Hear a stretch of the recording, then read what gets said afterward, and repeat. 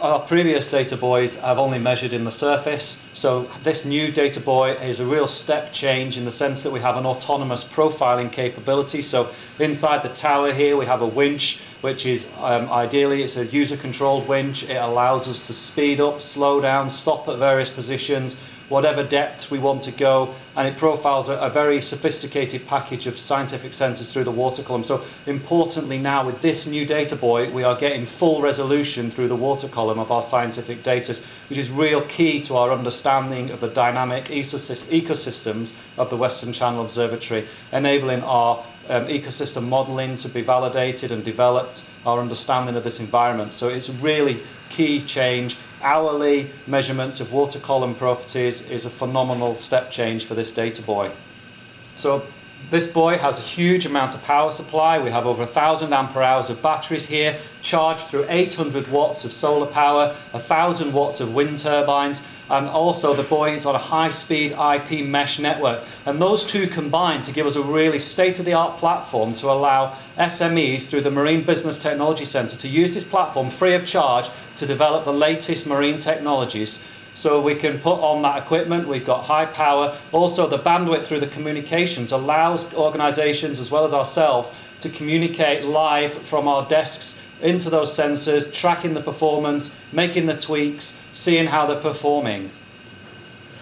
Hi, my name's John Caskey. I'm the Managing Director of Hydrosphere UK Limited, and we were absolutely delighted when we won the tender to supply James and the team here at PML with this Mobilis DB14000 EOL data buoy.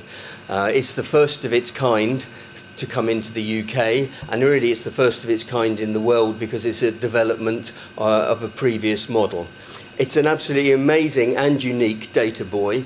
It has got large solar array and two wind turbines on it.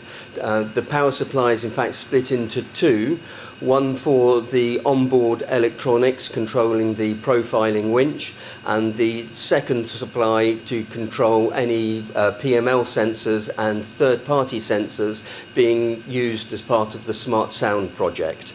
It's a 3.6 metre diameter hull made from polyethylene floats. In fact, the whole buoy is completely recyclable. There's no foam on it, so everything can be changed over quickly and easily because of its modular construction. We wish James and his team every success with the buoy and can't wait to see it in the water. This platform is a phenomenal piece of equipment, and it's been fantastic to work with Mobilis and Hydrosphere UK in the design and development of this platform for several years now. So today, having it here at Plymouth Marine Laboratory is a real significant moment for us. It gives us the opportunity now over several months to work on installing our own platforms, our own instrumentation, our own electronics, and getting this ready, tested, trialled for deployment offshore of Plymouth at the L4 station in March of next year, where we hope to get a full seasonal cycle through the science and also integrating in over the winter period third-party SME equipment ready for deployment in March.